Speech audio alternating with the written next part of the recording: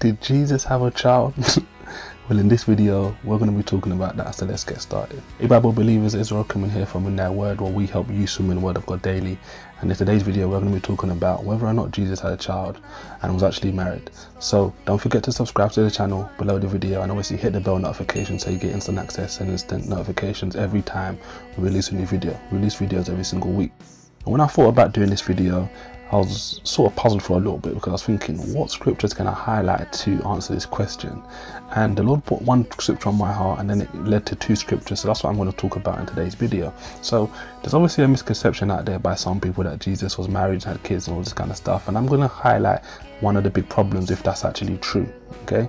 Because fundamentally the scripture talks about Jesus being betrothed to the church, okay?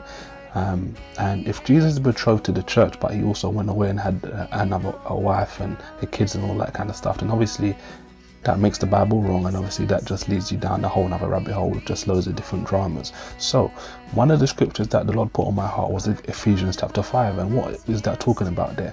Well, in Ephesians 5, Paul is writing about husbands and wives and how they should interact with each other, and he talks about a couple of different things. And he goes on for about 10 verses talking about husbands to treat your wives like this because Christ done this, and wives to treat your husbands like this because X, Y, Z, and all that kind of stuff. And he goes on for about 10 verses. And at the end, Paul writes a particular verse. He says, I speak of a mystery. I'm talking about Christ and the church, okay? And it's really interesting, because what does that do? That outlines that Jesus, as I said earlier in this video, was betrothed, okay? Espoused to the church. And in the book of Revelation, we have what we call the marriage supper of the Lamb. So the first verse I want to talk about was obviously Ephesians, about 10 verses, Paul talking about husbands and wives, and he ties it all in between husbands and wives and obviously Christ and the church as a symmetrical example, okay? It's sort of an allusion, or maybe an allegory. Now the verse I wanted to talk about again, which is in the book of Revelation, it's in Revelation 19 verse 7 to 8, and look what it says. It says, let us be glad and rejoice and give honor to him, for the marriage of the Lamb, obviously is Jesus, is come, and his wife have made herself ready.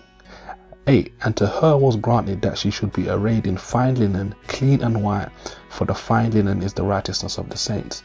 So you're going to have people talking about, oh, Jesus married this woman and that woman, or Jesus married Mary Magdalene and had children, all that kind of stuff. Now, that obviously isn't the case. There's no biblical reference or scripture that proves that. More to the point, okay, Jesus is talking here, or the scripture's talking here about Jesus and his wife being prepared, which is the church. Jesus talked about in Matthew 19, among other places, look, from the beginning it was not so that man should put away his wife. So if God is talking about here that Jesus and his wife is being prepared, or is prepared, okay, which is the church, etc., how can he have been married to someone else with kids? It doesn't make any sense, okay? So on that note, that wraps up the video. As it stands now, we're in March, so we're getting close to the holidays, the Passover time, and it's really interesting that the Mary Magdalene movie just came out the other day, and I'm reminded of a story that my wife told me about my brother's wife, okay? Now she was telling me that my brother's wife was in the supermarket, and these two women were in front of her talking about how, oh, have you seen the Mary Magdalene movie or the trailer, whatever it is, and all that kind of stuff. And the other woman was like, no. And she said, oh, she didn't know that Mary Magdalene and Jesus. And then she went on. Now, my wife told me that my brother's wife basically went on to basically just say, you know what, I'm not trying to be nosy and interrupt all this kind of stuff, but I can hear what you're talking about, and I just want to point out that Jesus and Mary Magdalene had no sort of relations like that, okay? Now, I'm not going to comment on the movie and whether it does or doesn't try and insinuate that stuff, because I didn't watch it and I haven't planned to watch it since.